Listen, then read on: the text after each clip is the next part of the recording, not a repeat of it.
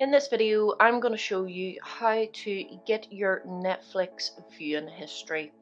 So, if you've maybe watched something on Netflix a while back and you're not quite sure on what it was or what the name of the show was, then you can view your Netflix viewing history. Or another thing that you can do, obviously if you have other people on your profile, you can check to see what they're viewing. Now, what you have to do is use the web browser. You can't do this through the Netflix app.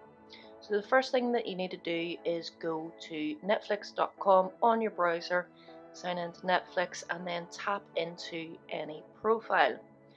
Once you tap into your profile, you'll see your profile picture in the top right hand corner. Tap on the drop down menu and tap on account. Once your account settings open, then you scroll down towards the bottom to a specific profile that you want to view the viewing history on.